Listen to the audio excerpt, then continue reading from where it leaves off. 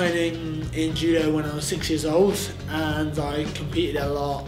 Got my black belt, I think I was 16 or 17, but I represented Team GB for 5 or 6 years at the under 18s and under 20s. I went to Junior World Championships, Junior Europeans. I just started burning out when I got a little bit older.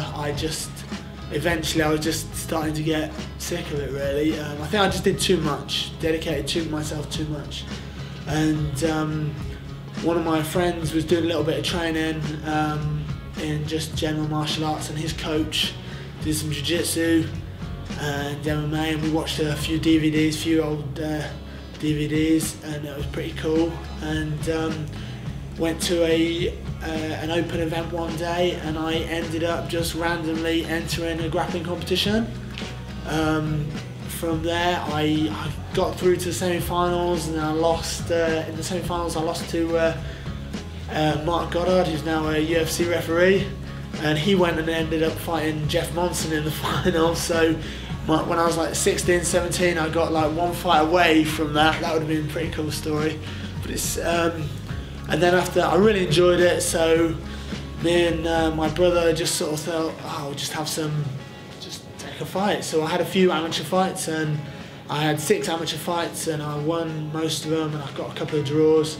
And then obviously, because I wasn't trained in MMA, I was still just doing judo. I was just like, oh, I'll just take a fight on a show, and I fought on a show. Ended up getting had a good fight. I mounted the guy, but the rules of the show didn't allow punches to the head, so I missed the submission. Ended up standing up again and got caught, knocked down. And it was the first time I'd really been rocked in my life, so I was like, oh shit, what's happening?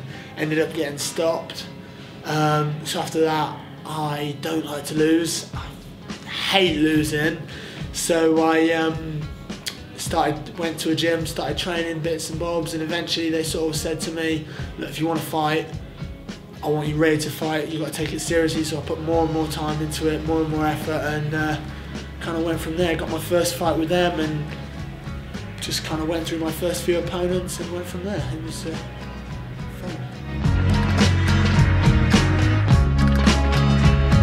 The nickname He-Man comes from the fact that when I'm training, my hair grows out into kind of a He-Man bowl cut, like this. And for a heavyweight, I'm in relatively good shape. And a few people just sort of started calling me He-Man. Yeah.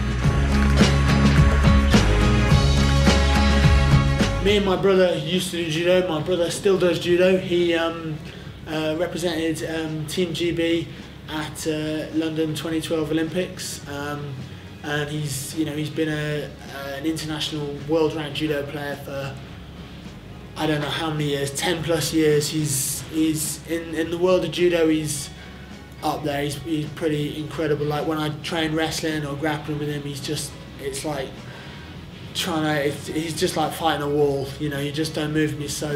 He's a beast at judo, and occasionally I used to go up to some of his training centres, train with some of his other mates, and they are monsters.